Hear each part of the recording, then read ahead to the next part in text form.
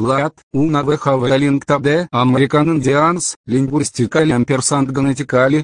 Don't I have enough on my plate, without American Indians? But how can this be? Just, так like at his map, they have classed Alaska where it's the land bridge.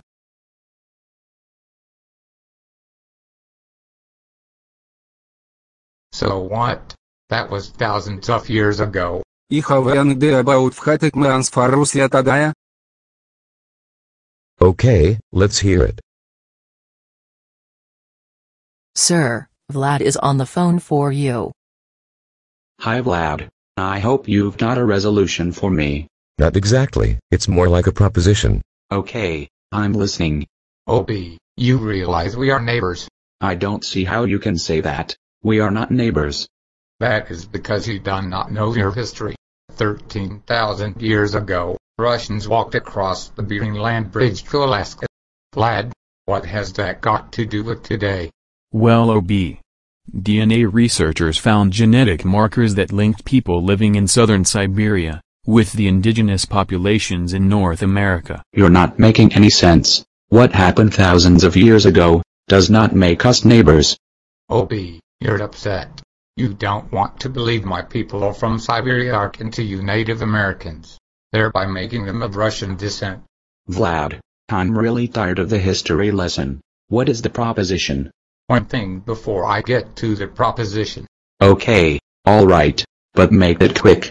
You know Russia had deep roots in Alaska. In the 17th and 18th centuries, many of our workers sired children with the natives. We consider those progeny Russian. Vlad, you're getting me angry. You know the US paid Russia $7.2 million for Alaska, so forget about considering the natives to be Russian citizens. Obi, you are not stupid after all. You hit upon my proposal.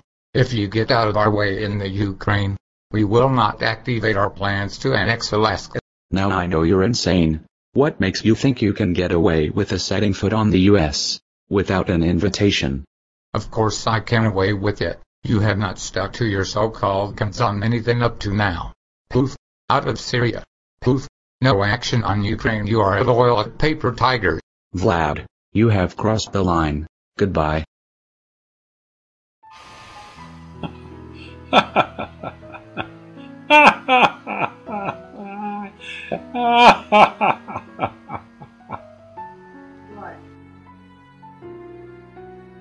OB, what's the matter? Why are you so upset? Congress has been relatively quiet lately. It's not Congress. It's Putin. He called me a toilet paper tiger. Again. I'm tired of being the world's policeman. This is not what I signed up for. This sucks.